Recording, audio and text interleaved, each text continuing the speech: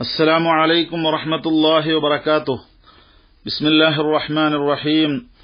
الحمد لله رب العالمين والصلاة والسلام على رسول الله وعلى آله وأصحابه وأتباعه الفائزين برضا الله أما بعد. സ്നേഹമുള്ള സുഹൃത്തുക്കളെ, ആർക്കൊക്കെയാണ് നോമ്പ് നിർബന്ധമാവുക അതാണ് നമ്മൾ ചർച്ച ചെയ്യുന്നത്. റമളാൻ നോമ്പ് നിർബന്ധമാകുന്നത് എല്ലാ മുകല്ലഫായ വ്യക്തിയുടെയും മേലിലാണ്. മുകല്ലഫ് എന്ന് പറഞ്ഞാൽ പ്രായപൂർത്തിയും ബുദ്ധിയും ശുദ്ധിയും ഉള്ള, നോമ്പിന് എല്ലാ അർത്ഥത്തിലും കഴിവുമുള്ള, നോമ്പ് നോറ്റാൽ സ്വീകരിക്കപ്പെടുന്ന യോഗ്യതയുള്ള, നോമ്പ് നോൽക്കാൻ ശേഷിയുള്ള അവർക്കാണ് നോമ്പ് നിർബന്ധമാകുന്നത്. എന്ന നിർവചനം പറയുമ്പോൾ ഒരു കുട്ടി അല്ലെങ്കിൽ ഭ്രാന്തൻ, അതുപോലെ വയസ്സുകൊണ്ടോ രോഗം കൊണ്ടോ പ്രായാധിക്യം കൊണ്ടോ സുഖപ്പെടുമെന്ന് പ്രതീക്ഷയില്ലാത്ത രോഗം കൊണ്ടോ പ്രയാസപ്പെടുന്ന ആളുകൾ, നോമ്പ് നോൽക്കാൻ കഴിയാത്ത ആളുകൾ, അവർക്കൊന്നും നോമ്പ് നിർബന്ധമില്ല. എന്നാൽ വയസ്സായ അതുപോലെ രോഗിയൊക്കെയാണ് എങ്കിൽ അവർക്ക് ഓരോ നോമ്പിനും ഓരോ മുദ് പകരം നിർവഹിച്ചാൽ മതിയാകുന്നതാണ്. നിർബന്ധമാകും മുദ് കൊടുക്കൽ. അതുപോലെ ഹൈള്, നിഫാസ്, രക്തം പുറപ്പെടുന്ന സ്ത്രീക്കും നോമ്പിന് അവൾക്ക് ശേഷിയുണ്ട്, പക്ഷേ ശർഈയായിട്ട് അവൾക്ക് നോമ്പ് സ്വീകാര്യമാവുകയില്ല. അതുകൊണ്ട് തന്നെ ശർഈൽ അവൾ ശേഷിയില്ലാത്തവളായതുകൊണ്ട് അവളുടെ നോമ്പും സ്വീകാര്യമല്ല, അവൾക്ക് ആ സമയത്ത് നോമ്പ് നിർബന്ധവുമില്ല. എന്നാൽ ഈ പറയപ്പെട്ട വിഭാഗത്തിൽ നിന്ന് ചിലർക്ക് അവർക്ക് തീരെ നോമ്പ് നോൽക്കേണ്ട ആവശ്യമില്ല. അഥവാ ഭ്രാന്തനെ പോലെയുള്ള ആളുകൾ. ഭ്രാന്തനാണ് എങ്കിൽ അവനക്ക് നോമ്പ് ഒരിക്കലും നോൽക്കേണ്ടതില്ല. എന്നാൽ ചില ഈ പറയപ്പെട്ട നോമ്പ് നിർബന്ധമില്ല എന്ന് പറഞ്ഞവരിൽ നിന്ന് ചിലർക്ക് അവരുടെ വലിയന്റെ പക്കൽ നിന്നും അവരോട് നോമ്പിന് നിർദ്ദേശമുണ്ടായിരിക്കണം. ചിലർക്ക് നോമ്പ് മുറിക്കൽ തന്നെ നിർബന്ധമാകും, അതോടുകൂടെ ഖളാ വീട്ടൽ നിർബന്ധമാകും. ചിലർക്ക് നോമ്പ് മുറിക്കുന്നതിൽ വിട്ടുവീഴ്ച നൽകപ്പെടുകയും അവർക്ക് ഫിദിയ നിർബന്ധമാവുകയും ചെയ്യും. ഇങ്ങനെ പല സൈസ് വിഭാഗത്തിലുള്ള ആളുകളാണ് നോമ്പ് നിർബന്ധമില്ലാത്തവർ. ഓരോന്നും വിശദീകരിക്കുകയാണെങ്കിൽ, ഭ്രാന്തനായ ആള്, മുകല്ലഫല്ലാത്ത ആളാണ് ഭ്രാന്തൻ. അവന്റെ ബുദ്ധി ഭ്രമിച്ചു പോയിരിക്കുന്നു. എന്നാൽ അവനോട് ശരീഅത്തിന്റെ നിയമങ്ങളൊന്നും ആ സമയത്ത് ബാധകമാകുന്നില്ല. മഹാനായ അലി റളിയല്ലാഹു അൻഹു തൊട്ട് നബി സല്ലല്ലാഹു അലൈഹി വസല്ലം ഉദ്ധരിക്കുന്നതായിട്ടുള്ള ഹദീസിൽ കാണാം, റുഫിയൽ ഖലമു അൻ സലാസ, 3 വിഭാഗത്തിനെ തൊട്ട് നിയമങ്ങളെല്ലാം ഉയർത്തപ്പെട്ടിട്ടുണ്ട്. പേന ഉയർത്തപ്പെട്ടു, അവരെക്കുറിച്ചുള്ള ശാസനകളും നിർദ്ദേശങ്ങളൊന്നുമില്ല. ഒന്ന്, അനിൽ മജ്നൂനി ഹത്താ യഫീഖ, ഭ്രാന്തൻ, അവനിക്ക് ബോധം, ആ ഭ്രാന്ത് തെളിഞ്ഞു വരുന്നതുവരെയും അവനെക്കുറിച്ച് നിയമങ്ങളൊന്നും ബാധകമല്ല. വാനിൻ നായിമി ഹത്താ യസ്തയഖിള, ഉറങ്ങുന്നവൻ ഉണരുന്നതുവരെയും നിയമത്തിന് അതീതനാണ്. വാനി സ്വബിയി ഹത്താ യഹ്തലിമ, കുട്ടിക്ക് അവൻ വിവേകത്തോടെ പ്രായപൂർത്തിയാകുന്നത് വരെയും അവനിക്ക് ഇളവുണ്ട്, അവനക്ക് നിയമങ്ങൾ ബാധകമല്ല എന്നാണ് ഹദീസിന്റെ ആശയാർത്ഥം. അപ്പൊ ഭ്രാന്തനിക്ക് ഒരു നിലക്കും നോമ്പ് നിർബന്ധമില്ല. എന്നാൽ ഇവിടെ പറയപ്പെട്ട കുട്ടി, ആ കുട്ടിയുടെ സ്ഥിതി പകതിരിവായ കുട്ടിയാണ് എങ്കിൽ അവനിക്ക് നോമ്പ് നിർബന്ധമില്ല എങ്കിലും അവന്റെ കാര്യകർത്താവായ, രക്ഷിതാവായ ആ പോസ്റ്റിലുള്ള ആൾക്ക് അവനോട് വലുപ്പത്തിൽ നോമ്പ് നോൽക്കൽ പ്രയാസം ആകാതിരിക്കാൻ വേണ്ടി ചെറുപ്രായത്തിൽ തന്നെ നോറ്റ് പരിശീലിക്കാൻ വേണ്ടി നിർദ്ദേശിക്കൽ നിർബന്ധമാണ്. ആ നോമ്പ് നോൽക്കാൻ അവനിക്ക് ആരോഗ്യപരമായിട്ടൊക്കെ ശേഷിയുണ്ടെങ്കിൽ, ചിലരുണ്ടാവും തീരെ നോക്കാൻ പറ്റാത്ത ആരോഗ്യസ്ഥിതിയിലുള്ള കുട്ടികൾ, അവരോട് നിർദ്ദേശിക്കേണ്ട ആവശ്യമില്ല. ആ കുട്ടി ആരോഗ്യപരമായിട്ടും മറ്റ് ശേഷിയിലൊക്കെ ശക്തനാണ്, എന്നാൽ അവനോട് നിർബന്ധമായിട്ടും നോമ്പ് നോൽക്കാൻ വേണ്ടി രക്ഷിതാവിന്റെ പോസ്റ്റിലുള്ള ആൾ നിർദ്ദേശിക്കൽ നിർബന്ധമാണ്. അവിടെ അവനിക്ക് നിർബന്ധം സാധാരണ നിയമപരമായിട്ടില്ല എങ്കിലും അവന്റെ പരിശീലനം ലഭ്യമാകാൻ വേണ്ടി അവനോട് നിർദ്ദേശിക്കപ്പെടേണ്ടതാണ്. ഇനി മറ്റു വിഭാഗം ആളുകൾ, അവർക്ക് നോമ്പ് മുറിക്കാൻ വിട്ടുവീഴ്ചയുണ്ട്, നോമ്പ് നോൽക്കേണ്ടതില്ല, പക്ഷെ അവർ ഫിദിയ കൊടുക്കൽ നിർബന്ധമായവരാണ്. അങ്ങനെയുള്ള ആളുകളാണ് വലിയ പ്രായമുള്ള ആളുകൾ, വളരെ വാർദ്ധക്യ സഹജമായ സാഹചര്യത്തിലെത്തിയ, പ്രായാധിക്യം കൊണ്ട് ബുദ്ധിമുട്ടുന്നവർ, അതുപോലെ കിഴവിയായ സ്ത്രീ, അതുപോലെ തന്നെയാണ് സുഖപ്പെടുമെന്ന് പ്രതീക്ഷയില്ലാത്ത രോഗി. ഈ പറയപ്പെട്ടവർക്കെല്ലാം നോമ്പ് നോക്കാതിരിക്കാൻ ഇളവുണ്ട്. കാരണം നോമ്പ് നോറ്റാൽ അവർക്ക് വലിയ പ്രയാസങ്ങളും ബുദ്ധിമുട്ടുമൊക്കെ ആയിത്തീരും.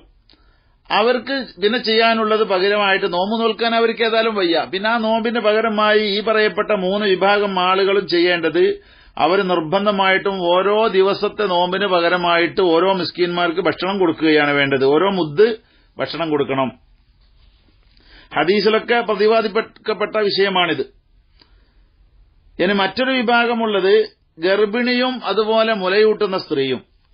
ഈ ഗർഭിണിയും മുലയൂട്ടുന്ന സ്ത്രീയും അവരുടെ ശരീരം നോമ്പ് നോറ്റത് മുഖേന അവരുടെ ശരീരത്തിന്റെ മേൽ ഭയപ്പാടുണ്ടായി. നോമ്പ് നോറ്റാൽ അവരുടെ ശരീരത്തിന് ക്ഷീണമോ പ്രയാസമോ സംഭവിക്കും. അല്ലെങ്കിൽ അവരുടെ കുട്ടികൾക്ക് പ്രയാസങ്ങൾ സംഭവിക്കും. അവർ നോമ്പ് നോറ്റാൽ കുട്ടികൾക്ക് പാൽ കൊടുക്കാനും മറ്റൊക്കെ ഉള്ളതല്ലോ, പരിചരണത്തിനൊക്കെ ആവശ്യമാണല്ലോ. എന്നാൽ അവർക്ക് നോമ്പ് മുറിക്കാവുന്നതാണ്. പക്ഷെ അവർ നോമ്പ് മുറിച്ചാലും ആ രണ്ടുപേരും നോമ്പ് ഖളാ വീട്ടൽ നിർബന്ധമാണ് എന്ന് ഹദീസിൽ വ്യക്തമായി പ്രതിപാദിക്കപ്പെട്ടിട്ടുണ്ട്. എന്നാൽ ഇവരുടെ ഖളാ വീട്ടലോട് കൂടെ തന്നെ മുദ്ദ് നിർബന്ധമാകുന്ന ഒരു അവസ്ഥയിൽ ഇവർ രണ്ടുപേരും ഉണ്ടാകും.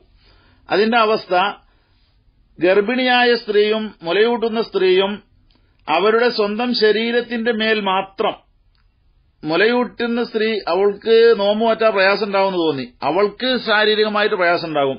അല്ലെങ്കിൽ ഗർഭിണി നോമ്പ് മാറ്റാൽ അവൾക്ക് ശാരീരികമായ ക്ഷീണമുണ്ടാകും. അപ്പൊ അവളുടെ ശരീരത്തിന്റെ മേലിൽ മാത്രം അവർക്ക് ക്ഷീണമുണ്ടാകുമെന്ന് പേടിച്ചു.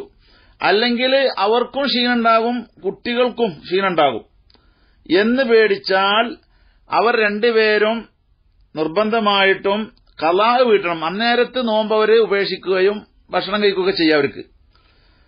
അവർക്ക് നിർബന്ധമാണ് ഖളാ വീട്ടൽ. അവർക്ക് ഫിദിയ കൊടുക്കേണ്ടതില്ല.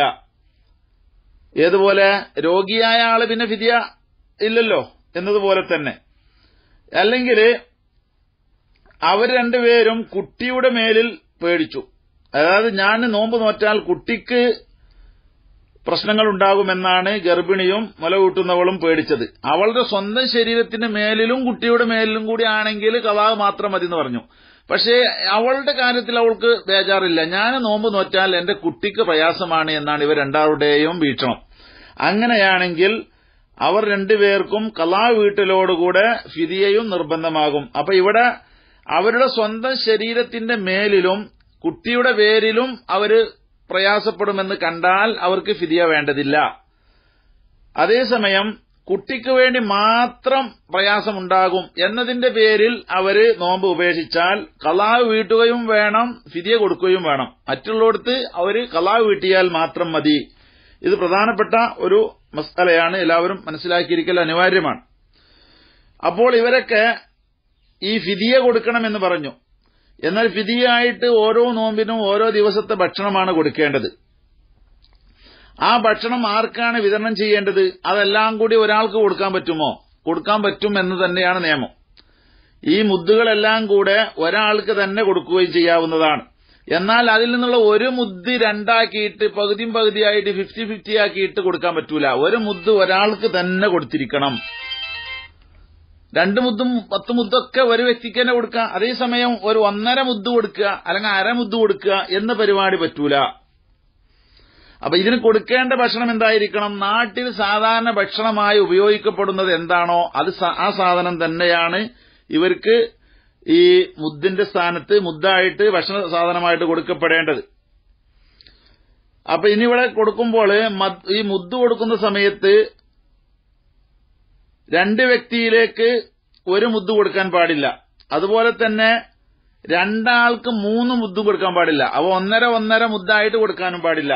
കാരണം ഓരോ മുദ്ദു ഭക്ഷണവും ഓരോ ദിവസത്തെ നോമ്പിന് പകരമാണ്.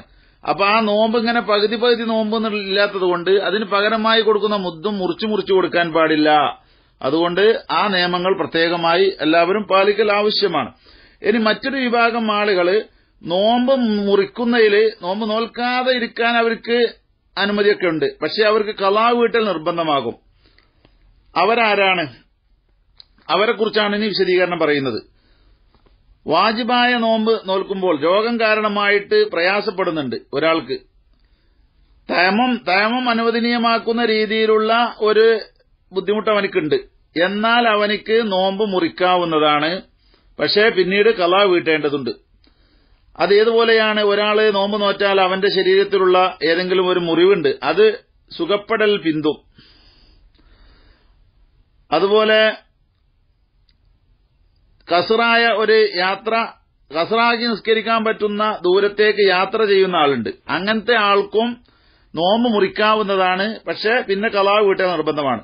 അതേസമയം കസറാക്കുന്ന ദൂരം എന്ന് പറഞ്ഞാൽ 132 കിലോമീറ്റർ എങ്കിലും ചുരുങ്ങിയത് ദൂരം ഉണ്ടായിരിക്കണം. അത്രയോ അല്ലെങ്കിൽ അതിന്റെ അധികമോ ദൂരമുള്ള ഒരു യാത്രക്കാരനാണ് എങ്കിൽ അവനിക്കും നോമ്പ് മുറിക്കാൻ അനുമതിയുണ്ട്.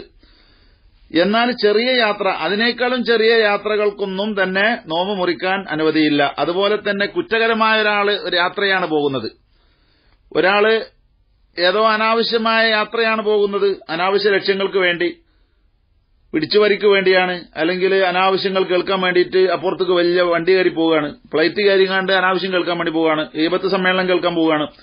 അതേ ലക്ഷ്യത്തിന് വേണ്ടി പോവുകയാണെങ്കിൽ അതിനൊന്നും തന്നെ അവനക്ക് നോമ്പ് മുറിച്ചു പോകാൻ, നോമ്പ് ഉപേക്ഷിച്ചു പോകാൻ അനുമതിയില്ല. അതുപോലെ ഇങ്ങനെ അവനക്ക് അനുമതിയുണ്ട് എങ്കിലും യാത്രക്കാരനായ ആള് ശേഷിയുള്ള ആളാണ് എങ്കിൽ അവനക്ക് നോമ്പ് മുറിക്കുന്നതിനേക്കാളും നല്ലത് നോമ്പ് നോറ്റ് യാത്ര ചെയ്യലാണ് നല്ലത്. കാരണം നോമ്പ് അതിന്റെ ഹുർമത്ത് പാലിച്ചുകൊണ്ട് അതിന്റെ ടൈമിൽ തന്നെ നിർവഹിക്കുമ്പോൾ അതിന് പ്രത്യേകമായൊരു പവറുണ്ട്.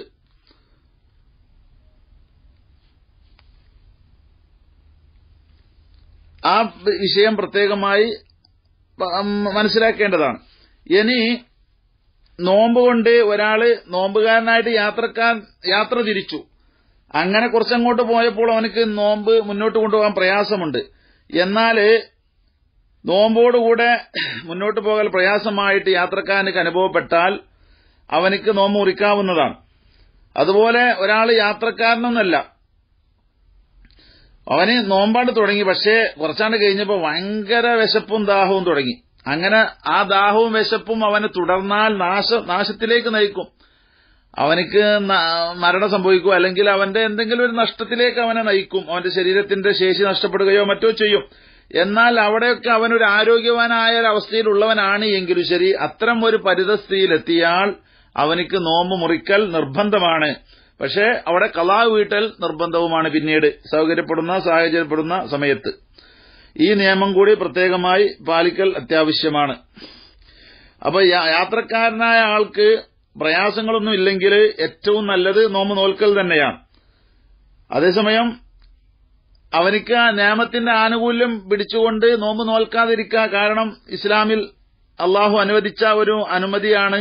നോമ്പ് യാത്രക്കാരനാണ് എങ്കിൽ നോമ്പ് ഉപേക്ഷിക്കാം തൽക്കാലം, പിന്നീട് അത് നോറ്റ് വീട്ടിയാൽ മതി എന്ന നിയമം ശരീഅത്തിലുള്ളതുകൊണ്ട് അതവൻ പാലിക്കുന്നതിന് യാതൊരു കുഴപ്പവുമില്ല. പക്ഷേ ഏറ്റവും ബെറ്റർ, ഏറ്റവും നല്ലത് അവൻ നോമ്പുകാരനായിട്ട് മുന്നോട്ട് പോകുന്നതുകൊണ്ട് യാത്രക്കോ ആരോഗ്യത്തിനോ യാതൊരു ക്ഷീണവും പ്രശ്നവും വരില്ല എങ്കിൽ യാത്രക്കാരൻ നോമ്പുകാരനായി മുന്നോട്ട് പോകുന്നതാണ് നല്ലത് എന്നാണ് അത് സംബന്ധമായിട്ടുള്ള മനസ്സിലാക്കാനുള്ള പ്രത്യേകമായ മസ്അല. അപ്പൊ യാത്രക്കാരനായ ആള്, ഇനി ഒരാള് യാത്ര പോവുകയാണ് എങ്കിൽ അവന്റെ ആ നോമ്പ് ഉപേക്ഷിക്കുന്ന സ്വഭാവം നാട്ടുന്നേനെ നോമ്പ് നോൽക്കാതെ പോകരുത്. അവന്റെ യാത്ര കസറാക്കുന്ന ദൂരം പിന്നിട്ടതിന്റെ ശേഷമേ അവൻ നോമ്പ് മുറിക്കുന്ന അവസ്ഥയിലേക്ക് കടക്കാൻ പാടുള്ളൂ. ഒരാൾ ഏതായാലും ഞാൻ യാത്ര പോകല്ലെന്ന് വെച്ചാണ്ട് അടുത്ത അങ്ങാടി പോയിങ്ങാണ്ട് ചായയും ഇതൊക്കെ കുടിച്ചുകാണ്ട് സുബഹിന്റെ ശേഷം ചായ കുടിച്ചുകാണ്ടാണ് യാത്ര പോകുന്നതെങ്കിൽ അത് പറ്റില്ല. അവൻ കസറിന്റെ ദൂരം പിന്നിട്ടതിന് ശേഷമാണ് അവന് അവിടെയൊക്കെ ഭക്ഷണം കഴിക്കുകയും നോമ്പ് മുറിക്കുകയൊക്കെ ചെയ്യേണ്ടത്. അവ നോമ്പുകാരനായിട്ട് നാട്ടിൽ നിന്നും പുറപ്പെടണം. ഇനി ഒരാൾ യാത്രക്കാരനായി മുന്നോട്ട് പോയാല് അവനെ ഒരു പ്രദേശത്തേക്ക് എത്തിയിട്ട് അവിടെ താമസിക്കാൻ കരുതിയിട്ടില്ല, 4 ദിവസത്തിന് മുമ്പായിട്ട് തന്നെ അവൻ ആ രാജ്യം വിടും.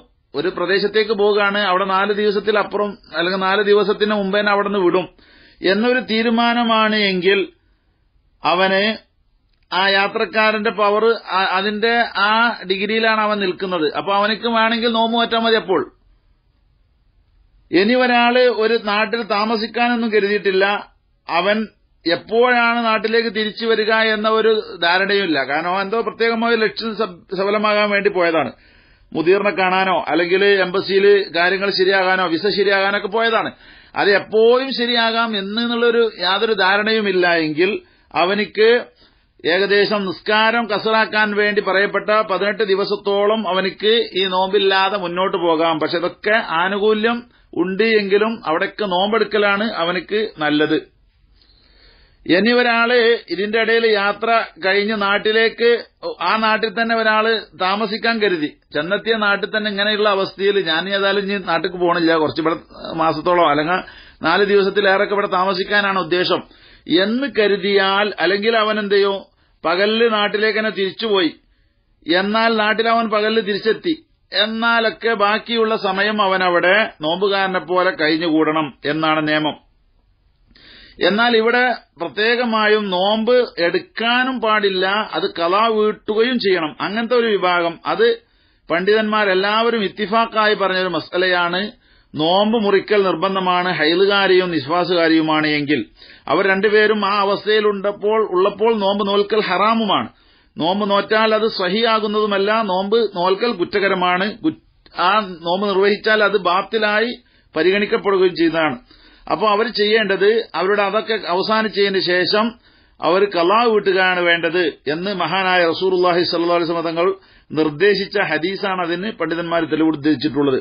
അപ്പോൾ ഇതാണ് അത്തരം നിയമങ്ങൾ, അത് പ്രത്യേകമായി എല്ലാവരും മനസ്സിലാക്കണമെന്ന് ഉണർത്തുന്നു. ആഖിറു ദഅവാന അനിൽ ഹംദുലില്ലാഹി റബ്ബിൽ ആലമീൻ. അസ്സലാമു അലൈക്കും വറഹ്മത്തുള്ളാഹി വബറകാതുഹു.